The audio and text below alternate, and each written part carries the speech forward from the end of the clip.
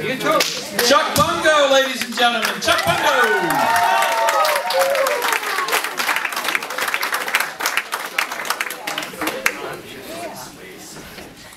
Did you hear that? Did you hear what Dime Store Satan back here just said to me? My God, you look like a rejected Disney character. Shut up, the fat jokes. How's that low-hanging fruit taste? Jesus. How you guys doing? Feeling pretty good? I was sitting back there getting more and more nervous as the night went on. How can I follow the most epic band ever? How can I follow it? I don't think I can, but just in the whole talent side. Give everyone a round of applause. Everyone's just been doing great. Levi, you're great. You're absolutely awesome. The 15-year-old girl inside of me was just weeping and cutting me. No, in all seriousness. How old are you? 17. 17. Man, I wish I could play that good when I was 17. I can't play that good now. And I've been playing for 12 years and I went to college for it. I wasted money on it. Don't do what I did.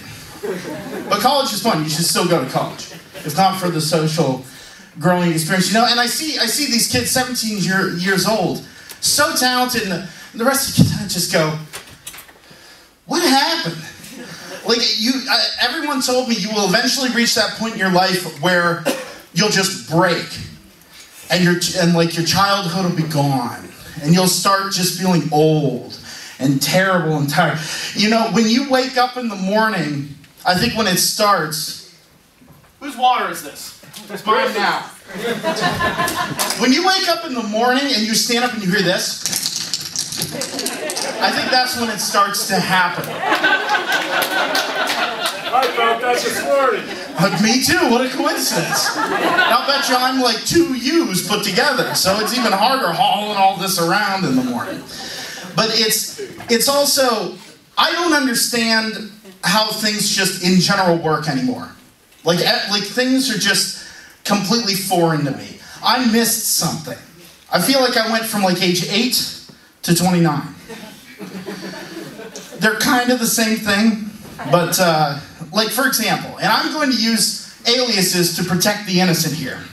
I was hanging out with my friend Frank last night. Now Frank has a brother, and his brother is named Mark, okay? There's Frank and Mark. Mark's brother came over. I'm friends with Frank. His brother was there. It's kind of a shiftless layabout, Mark is. Well, his buddy came over. His buddy walks in the door, sits down, and he goes, man, the girlfriend's mad at me. And we all kind of pulled up our pants and leaned back and went, all right, man, what's going on? We'll help you through this, you know, guys kind of.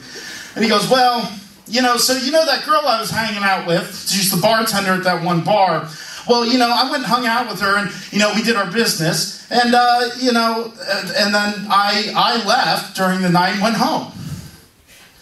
I was like, this is already terrible and awful. And I feel like I have to go take a shower and pray. Where's this going? He goes, so the next day I go to Big Lots with my girlfriend and I see this girl walk out of Big Lots and give me this dirty look. And then I went, he has a girlfriend. And he was talking and telling this story like, we should feel sorry for him. Like he did nothing wrong and then his girlfriend got mad at him because he slept with this other girl and she didn't know. And they were doing... I don't get it. Maybe that's why I'm single, because apparently my friend Mark, my friend's brother, goes, yeah, man, it's always tough juggling two girls. And I'm like, well, yeah, it really is. I don't have the upper body strength to do that. But he's talking like it's this normal thing, and I just don't get it. And I catch myself saying these damn kids all the time. And then people who are older than me go, you don't know what? And I go, I do know what. I do know what now. And 10 years from now, I'll be looking back and going, God, I was an idiot. Oh my God, I was such an asshole. Just like I did when I look back when I was 19. I'm like, oh my God, I was terrible. It's the idea with tattoos. I'd like to get a tattoo. But if I would have gotten a tattoo back when I was 19, it probably would have been like, you know, the Metallica logo right here across my chest. And that was before I got fat, so it would have said,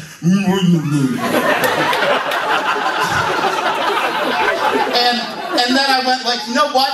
I'm not going to get that tattoo, I'll hold off on it. 10 years later, I went, thank God I didn't get that tattoo, but you know what would be cool now? And then I go, 10 years from now, I'm going to think, wow, I'm glad I didn't get that tattoo, it's stupid. So don't get a tattoo. People go, well, this tattoo means something. What does it mean? My friend from college, she was kind of a music nerd, okay? She got, who in here knows like musical terms and stuff like that? Anybody? Okay. Do you know what DC and coda are? A DOS sigma and a coda? Okay. She got a DOS sigma right here above her belly button, and then the coda right below her belly button. And I was like, okay, why? And she goes, well, because you start hearing that, oh, okay, all right. And she was like a sister to me. But it's like, that's the kind of thing that you go like, when you're 65, you're going to go to the doctor and go, Jesus Christ, you have cancer! Oh, wait, no, is that a lame music joke? Oh, you've made poor decisions in your life. It's the most wonderful time of the year. You know why it's the most wonderful time of the year? Because I get to yell and scream about the Snuggie. Who in here owns a Snuggie? Raise your hand, be honest. You two? Get out right now. No refunds, go home. You've wasted your money. I saw the Snuggie when it was just a generic blue, red, black, whatever the actual hell it was. And I hated it. I thought it was the most repugnant thing I have ever seen in my life. And I look in the mirror every day. Okay? Then I was out, and I thought they went away for a while. It was a couple years, they were the biggest thing, everybody had to have one, they were the biggest seller, everybody had one. And then they went away. And all was good for a time in Mordor. All was fine. And then this year I went shopping. And I found something that as a Pennsylvanian, and especially my heritage being from Pittsburgh, chilled me to the bone. I saw right next to each other, two of them. Dallas Cowboy Snuggie. Wait for it. Philadelphia Eagles Snuggie. I got so angry and furious, I almost burnt the mall to the ground. And our mall, we would have lost like, what, $5? Oh no, the liquor store! Well, what about the DMV, JCPenney's, and all their stuff? Wait, those are there? They have one of the coolest things that I saw at the liquor store. They legalized absinthe. Has anybody had absinthe? Oh, that's great. If you're of legal age, try it sometime. It's wonderful. And if you don't know how to make absinthe properly or try absinthe properly, go watch the movie From Hell. Johnny Depp does it all the time. Pretty sure that movie is just a documentary on Johnny Depp. But it's a great movie nonetheless, you go see it. But absinthe, they had this whole setup in a wooden pine box. And it had the spoon with it. It had like a lighter. It had like all this stuff with it. And I went, I have to have this so I can feel a little bit cultured. And I went to buy it. And it looked like it was marked $20. And I went, $20 for all this stuff? This is great. Went to ring it up. She goes, that'll be $199.99, sir. I went,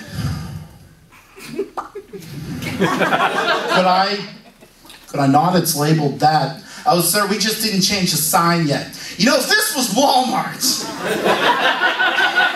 I saw a sign one time when I was in college, and it said, unbeatable deal, $0, and I went, that is unbeatable. I thought, could I just steal that stuff? Would I have to ring it up and pay them nothing? Like go through the whole process and get a receipt for $0? When would I have to pay that I paid nothing for nothing? I don't think that would have to happen, but yeah, I just, the point of all this is, when you get older and frustrated with the generation, you start to drink.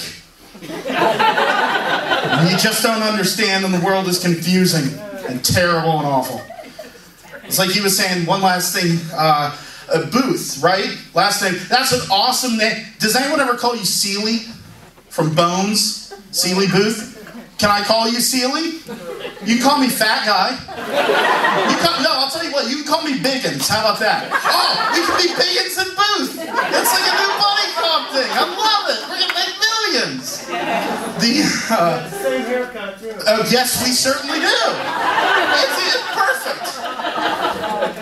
Big Bald Biggins and Bald Booth. alliteration. So, but he was talking about technology, and I thought it was funny because when I was a little kid, it was, you either got a Nintendo, a Super Nintendo, like when you got older and you could look at both, Super Nintendo or Genesis. It boiled down to, were you a Sonic guy? Well, it's Super Nintendo's over here. Mario or Sonic. That's what you were. That was your choice.